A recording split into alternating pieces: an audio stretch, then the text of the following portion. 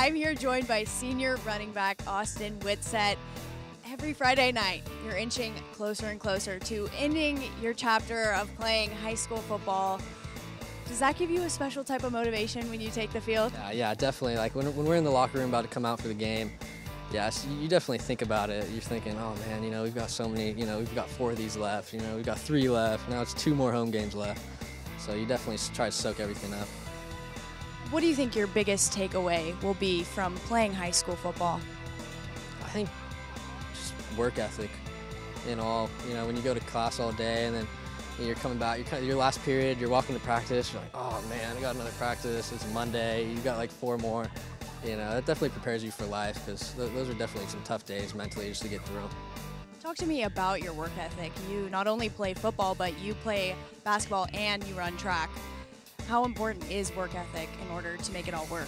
Yeah, it's huge because when you're in one sport, you're kind of lacking on the other. So as soon as you get in that other sport, you got to pick it up and work hard as you can. So I think work ethic is pretty much the key in everything. Tell me where you were and what you were doing when you received your first offer.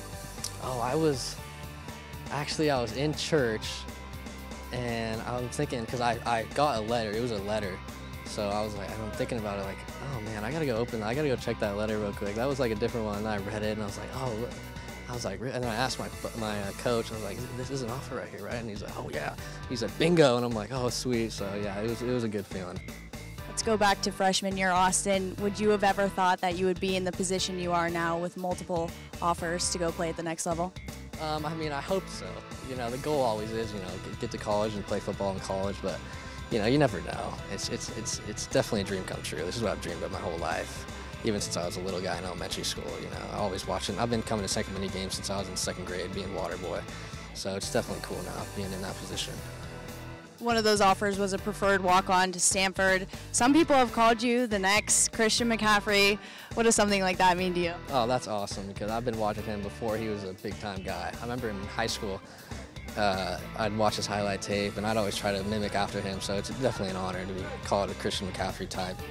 Yeah, it's awesome. He's pretty much my idol.